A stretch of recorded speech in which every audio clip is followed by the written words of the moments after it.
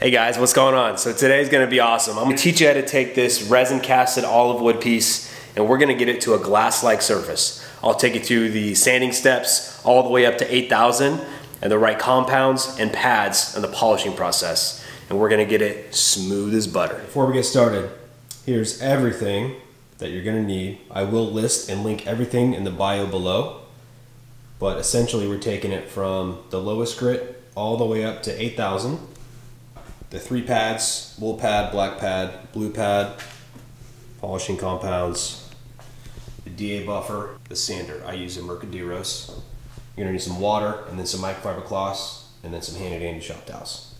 Go through each grit, and then once we get to about 320, we're gonna start the wet sanding process. Okay, for this first step, we're gonna hit it with the 100 grit. And between each grit, it's very important that you wipe down any excess residue that's left on the surface. It'll help prevent pigtails as you go through all of the grit process.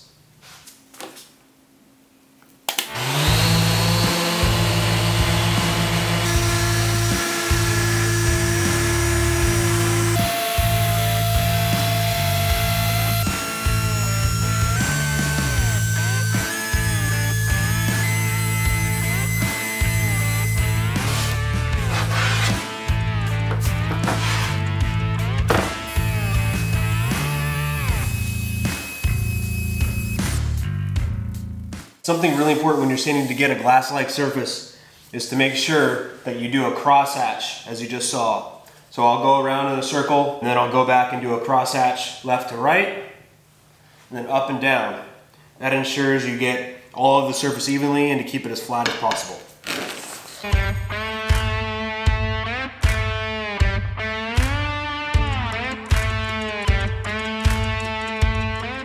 Okay, a little peek. We're stopped at 1,000 grit. We started wet sanding at 320. I wanted to give you kind of a close-up of where we're at now. We got a decent sheen. We got a long ways to go.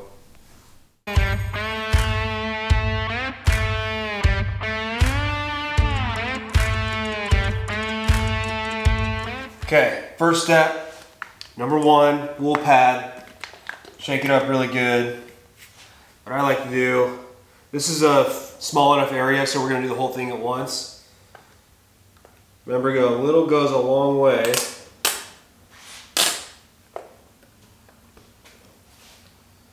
And you can do this one of 2 ways. I like to use my fingers, just kind of spread it around. So.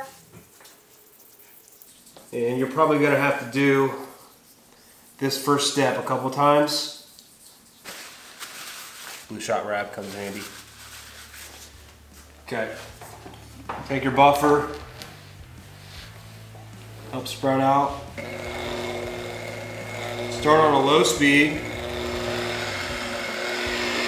And make sure you're doing the same crosshatch motion.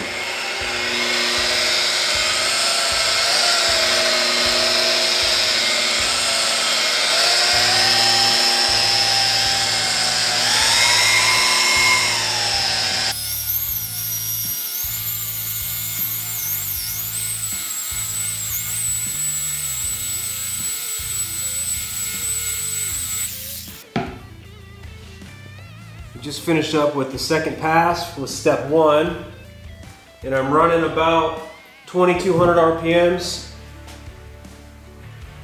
They recommend up to about 2,000, but I find that to get all the pigtails and swirl marks out a little bit faster helps. Just got to make sure you move it around quite a bit.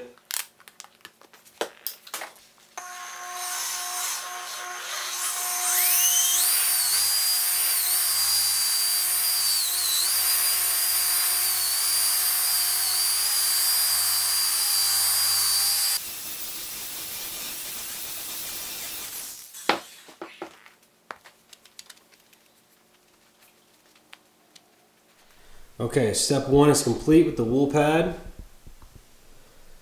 We've got a great sheen. This obviously was a mess up as far as a pour goes. There's a lot of micro bubbles, but this video is about polishing. And we've got just 2 more steps before it's glass-like. Okay, step 2, 3M's perfect it with the black pad right there. Like I said before, a little goes a long way. We'll do about that.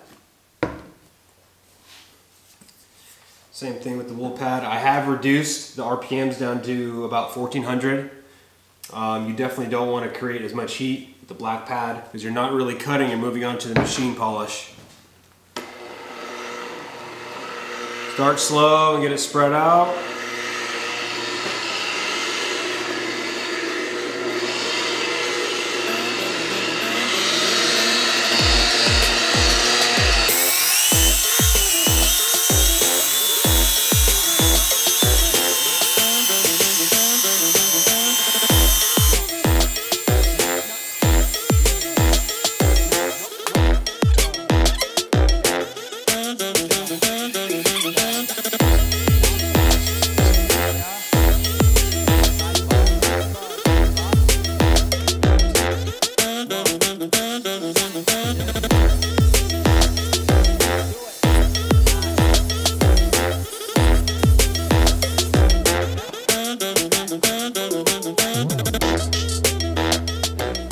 Alright guys, for the last step, we use Wizard Shine Master.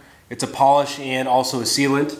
And we use that with the light blue pad from 3M as well. Make sure you shake this stuff up really good.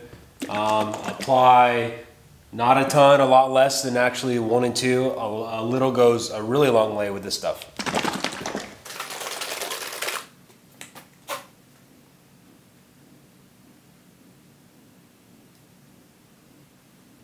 Smells really good too. Okay. Same thing. This one we're going to do about 800 RPMs.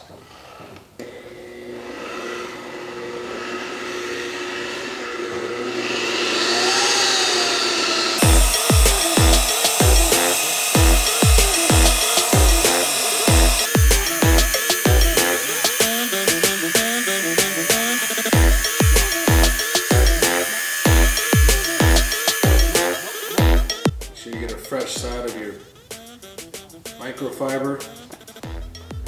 Now it just slides like butter. I'm gonna do one more for good measure.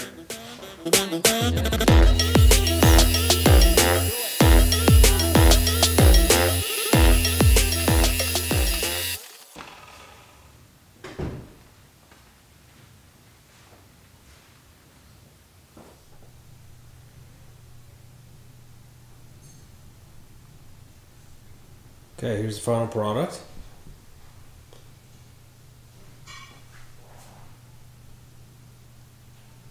This is the bottom here. And you can see how this was a failure. All of the micro bubbles. I don't know if you can see those. So you can imagine if those weren't there, how clear this would look. But the actual surface is definitely polished up real nice. We have a glass-like appearance.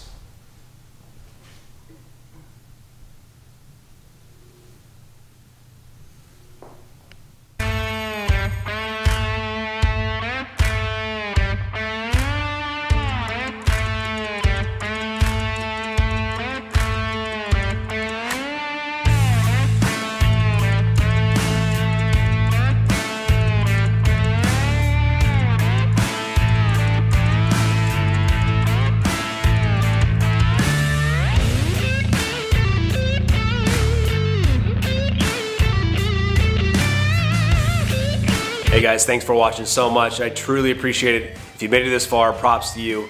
I wanted to go over a couple of things. This finishing process isn't just used for epoxy. I've used it for plexiglass, a 2K urethane automotive finish, conversion varnish, and even raw wood. It's a very universal way to apply this process to a multitude of finishes.